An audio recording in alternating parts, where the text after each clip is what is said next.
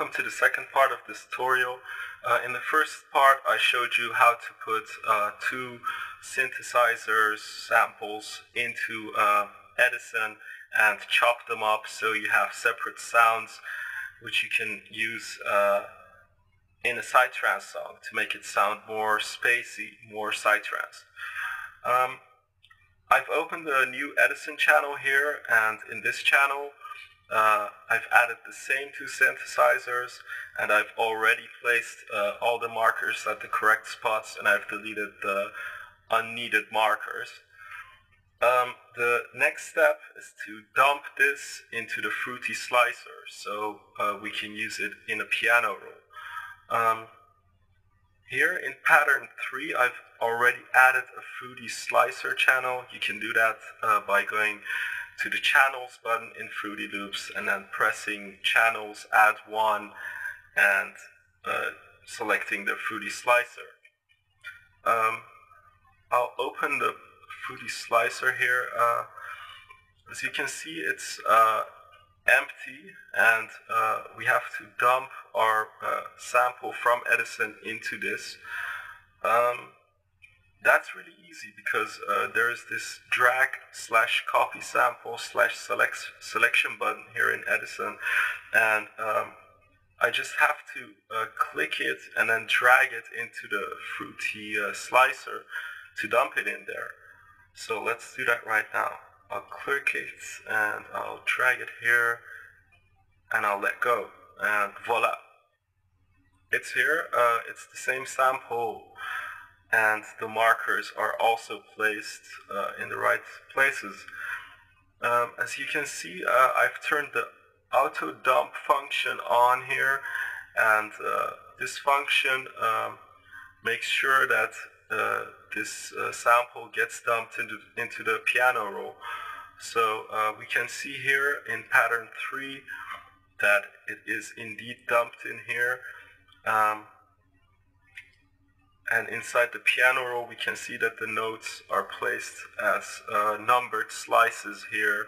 Let me show you what this sounds like.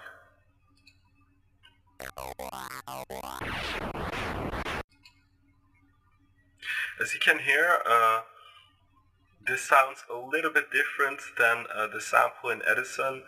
The chops have made it sound a little faster, and that doesn't matter at all for the purpose we're using it right now.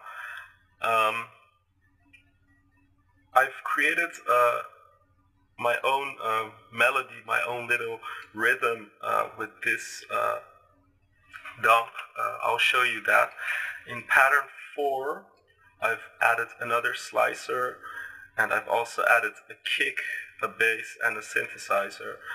First I'll turn them off and I'll let you hear what my own little pattern sounds like. It looks a bit like this. I'll just play it and then you can hear what it sounds like.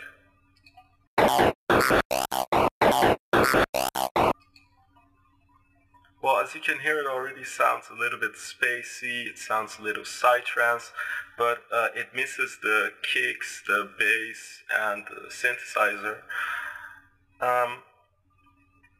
I've also added a little flanger to it in the mixer channel. That's good to make it sound a little stranger. I'll close this first, and you might be curious what it sounds like with the kick, the bass, and the synth turned on inside this pattern. I'll play it for you.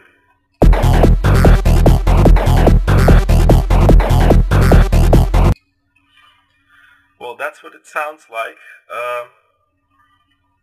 You can use this tutorial, the things I've explained here, for any kind of sounds. Like you can use a voice sample that you like, and you can chop it up into bits and put the words in random orders.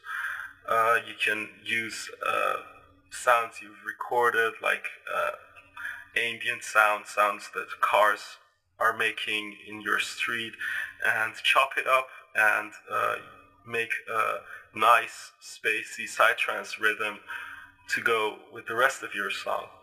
This is the end of the tutorial. I hope you've learned something, and spread the word, and goodbye.